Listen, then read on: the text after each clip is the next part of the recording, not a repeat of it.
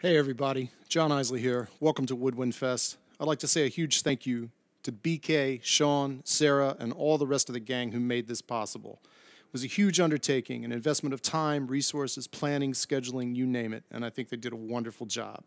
So thank you, and thank you for having me.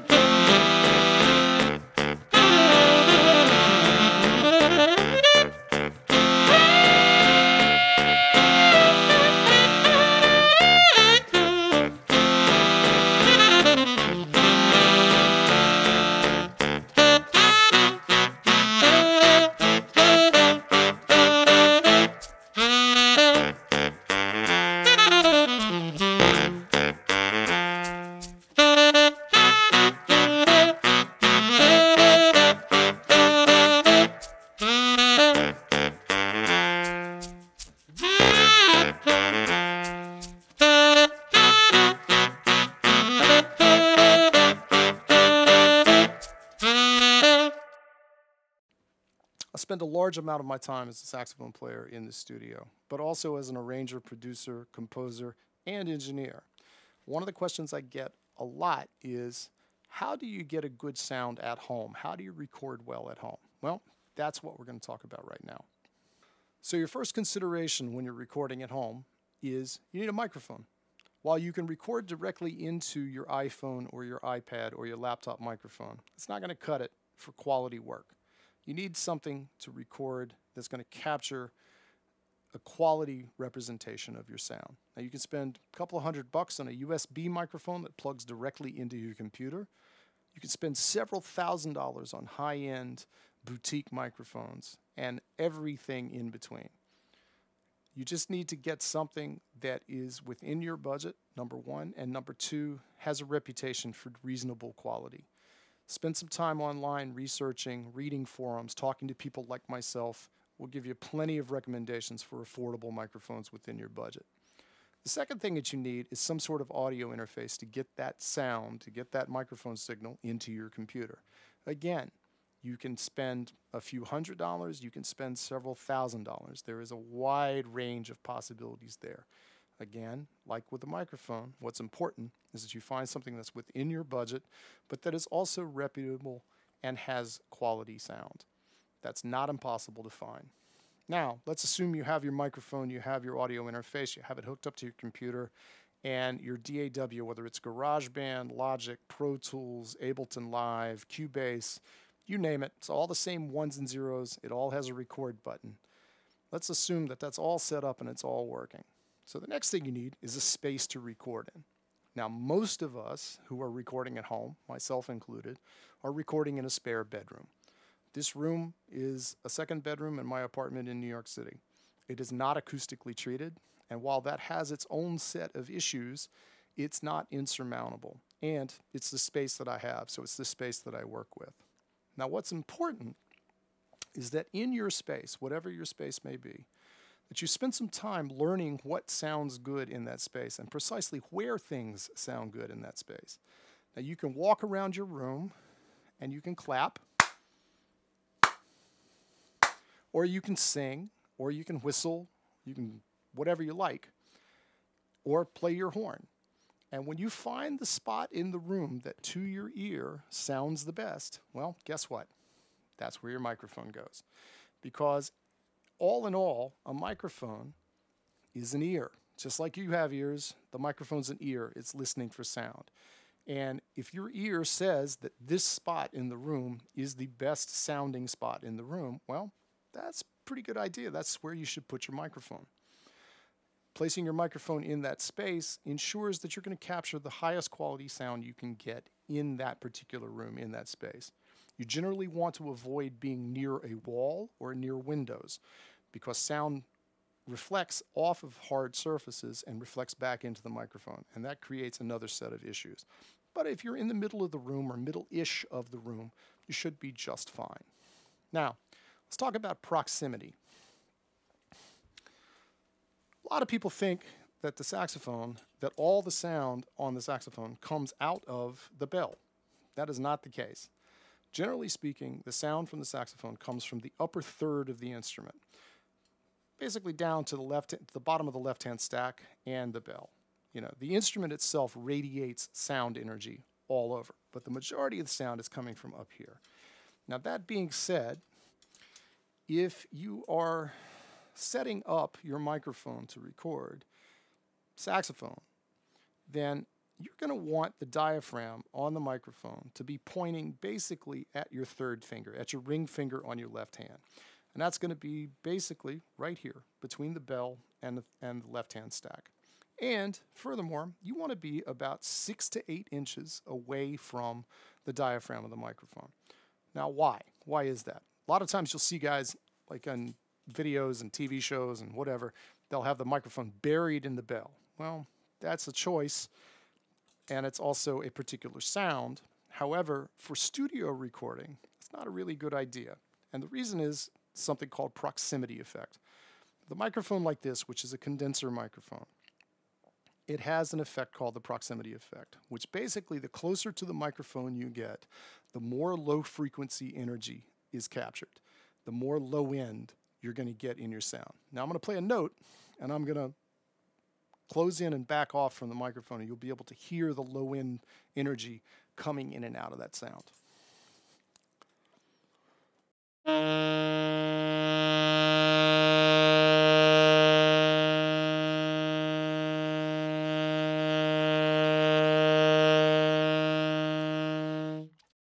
You can also hear it getting slightly louder as you approach the microphone because you're getting closer to the ear. But if you listen carefully, you can hear that there is more low-end energy being captured as the horn gets closer to the microphone. Now, what does this mean? What this means is that you should spend some time recording yourself and playing with distance from the microphone, finding the spot that sounds the best to your ear. There is no particular right or wrong here. What is right is what sounds right to you. Whatever that sound is, that's the sound that you're going for. That's the sound that you want to capture. So, for argument's sake, we've captured a good sound. Now what do you do with it? So I'm going to play a little something, and then we're going to go over and we're going to talk about EQ and effects and what that means for the sound of saxophone.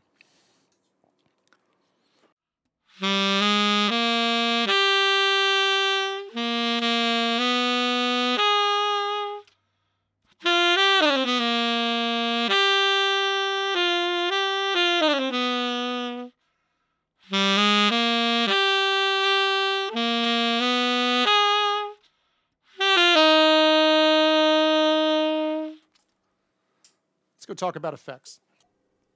So here we're going to go over to Logic.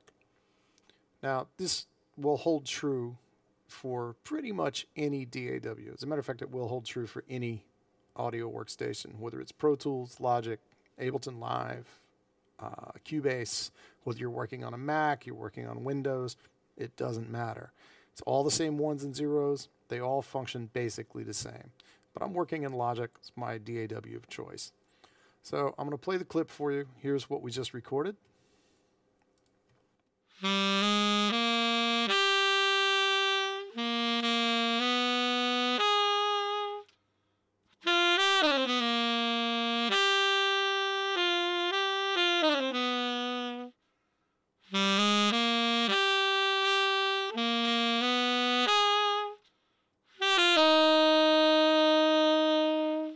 Okay, doesn't sound bad, but there is room for improvement.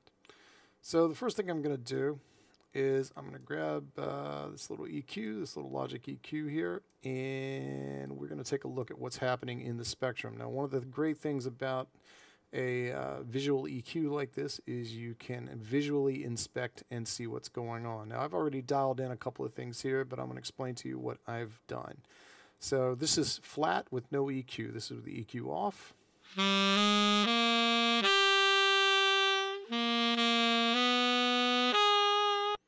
going to turn the EQ on, but I'm going to turn my changes off, and now you can see what happens. So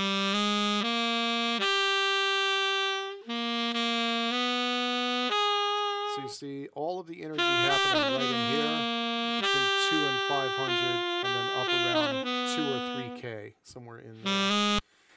Now, the first thing I'm going to do is I'm going to throw a high-pass filter. What is a high-pass filter? A high-pass filter lets high frequencies through and blocks low frequencies. Now, you can see that there is some energy happening right down here in the very low sub-frequencies. Now, the tenor saxophone, the bottom note on the tenor saxophone is a B flat, is a concert A flat 1. So that's not particularly low in the frequency spectrum. And the fact of the matter is that you can high pass this somewhere up around 100, maybe 125 without any real detriment to the sound. The easiest way to figure this out, however, is to play and drag that frequency. Now,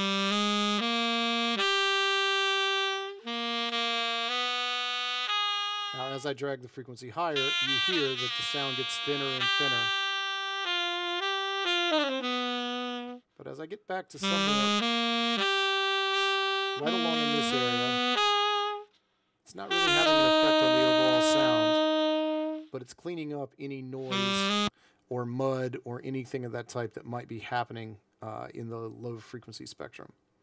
Now, the other thing that I'm hearing when I'm listening to this is I'm hearing a little bit of the boxiness of my room. My recording space is a little boxy. It's a little funky in the low-mid area. Now, that would be somewhere in the 300 to 500 range, and I'm going to do the same thing, which is I'm going to grab a frequency over here, and I'm going to drag it up and down until I find the offending sound.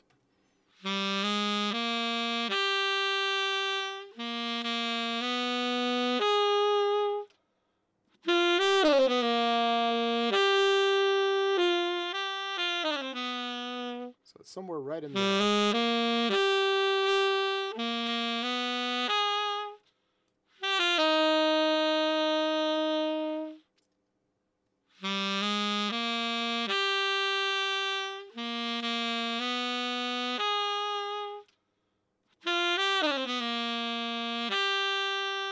That seems to sound better to me. It's just taking out a little bit of that funky boxiness right there. Now, the presence band for, a track, articulation, things like that, it's going to be somewhere in the 1 to 2K range up in there. And we're going to go in there and listen to that a little bit too.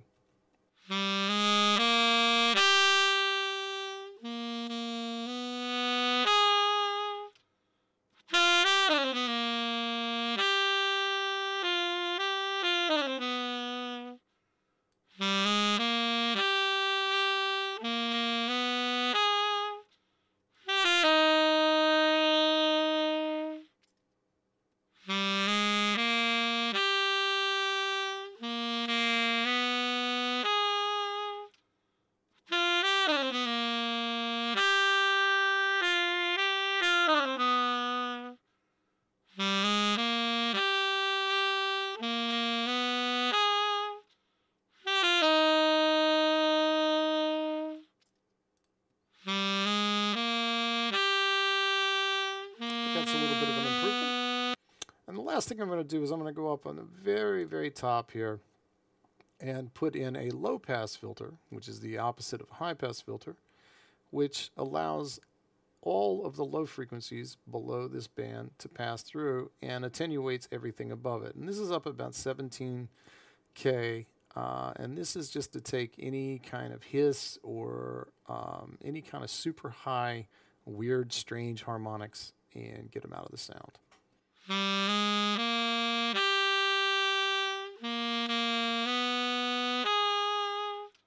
Okay, now this is where we were.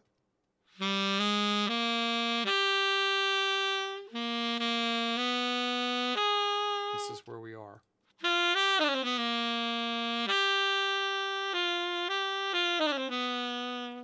Without.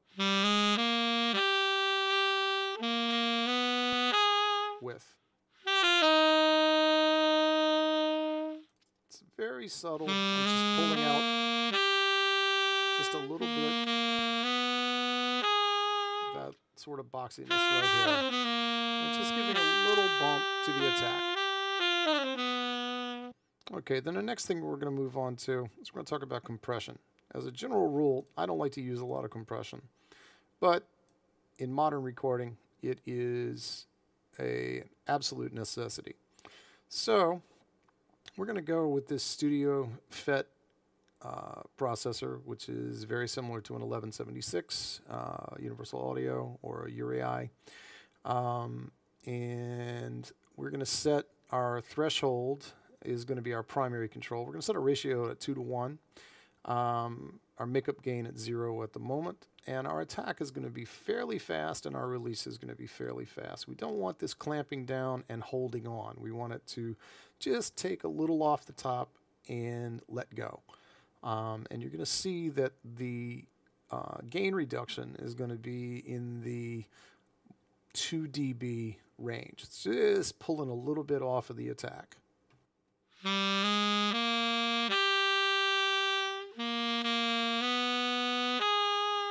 Now, if I drop the threshold,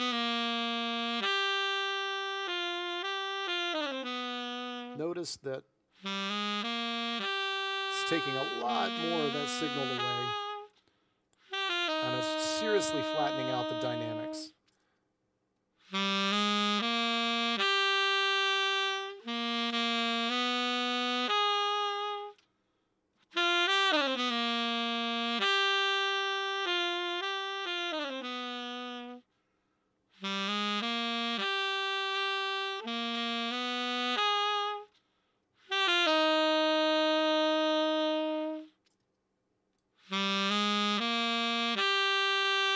Without. With.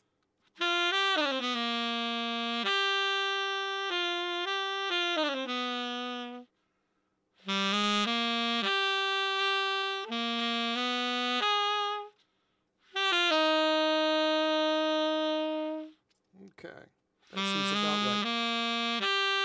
Now again, this is all dependent upon program. It really depends on what you're mixing and where you're mixing it to. But these are basic tools that you will use to fit this into a track. Next up, let's talk about reverb. So for reverb, I am going to use a basic space designer. This is a reverb that comes with Logic. You can use any basic reverb that you have access to. I'm not using any specialized plugins specifically because this applies across the board. I have brought up a plate reverb. Plate reverbs tend to work very, very well with horns, saxophones, trumpets, horn sections. They tend to have a really, really nice sound with horns. Something about the metallicness of it seems to ring very nicely with saxophones. Now, I am setting this up so that it has a slight pre-delay. Now, what is pre-delay? Pre-delay is the time it takes from the initial sound before the reverb kicks in. So pre-delay, instead of sounding like it's in a wash, by pre-delaying it by a few milliseconds, makes it seem like the source is closer to you and the reverb is behind. At least that's the way it works to my ears. So it doesn't sound like the instrument is in the midst of the reverb. It sounds like it's in front of the reverb and the reverb is blooming behind it, to me. Now, what we're going to do is we're going to play this and we're going to dial in a little reverb. Now, one of the things that I did ahead of time was I put an EQ in front of the reverb. And why would I want to do this? Well, one of the reasons I want to do this is I am cutting out all of the low frequency information up to about 432 hertz or so, 400 or 500 hertz. And I'm taking all of the high-end information down to 2500 hertz or so, 2.5K. And I got a little tiny bump at about 1K in here. What this is doing is this is making sure that the reverb is only triggered by the mid-range. It's triggered by the range of our hearing that is the most prominent. So it's not going to have a lot of glassy highs flying around up there, and it's not going to have a lot of mud coming out of the low end. This is going to make the reverb very focused and very compact. And that's going into our reverb. And now we're going to dial the saxophone in.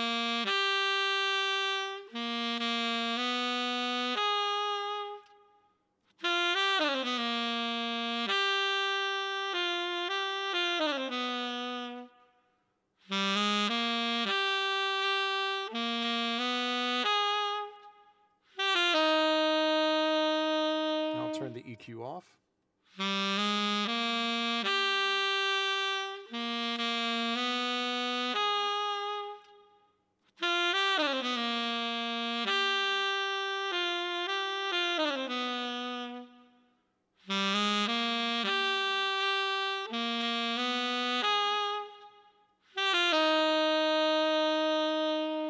And back on.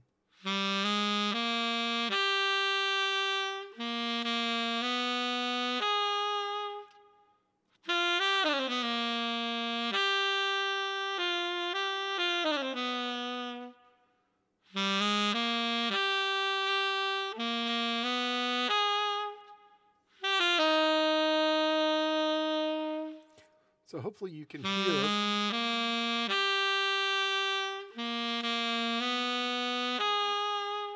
how having this EQ in front of the reverb clarifies the reverb. There's not as much mud and as much dirt floating around in there. So the reverb is much clearer and much cleaner and allows the sound of the saxophone to come through more than all of the extra muck that's happening around it.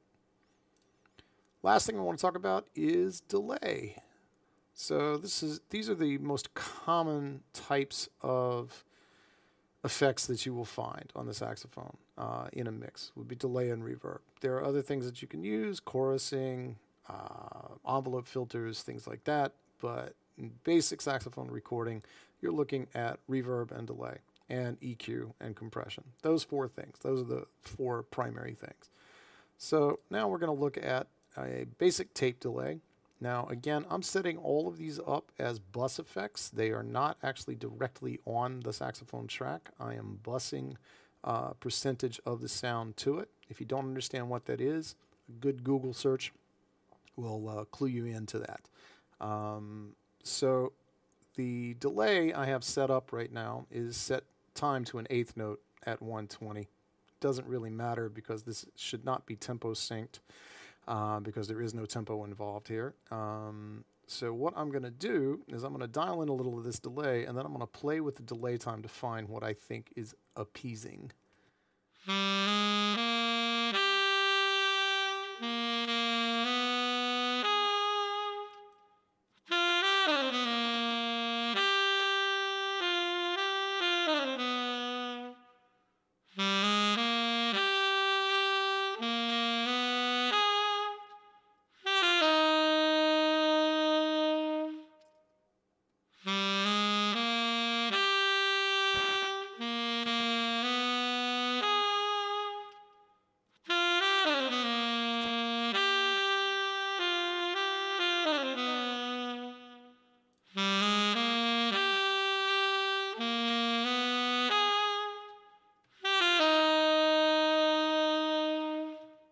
And again, it's all according to taste. It's according to what sounds right to you and what you are looking for in your production or in your final mix. So that's pretty much it. I hope you found this useful. I hope you found it interesting. If you have any questions, feel free to reach out to me through my website. I'll be more than happy to try to help you along your journey. Be safe, be well. Happy woodwind festing.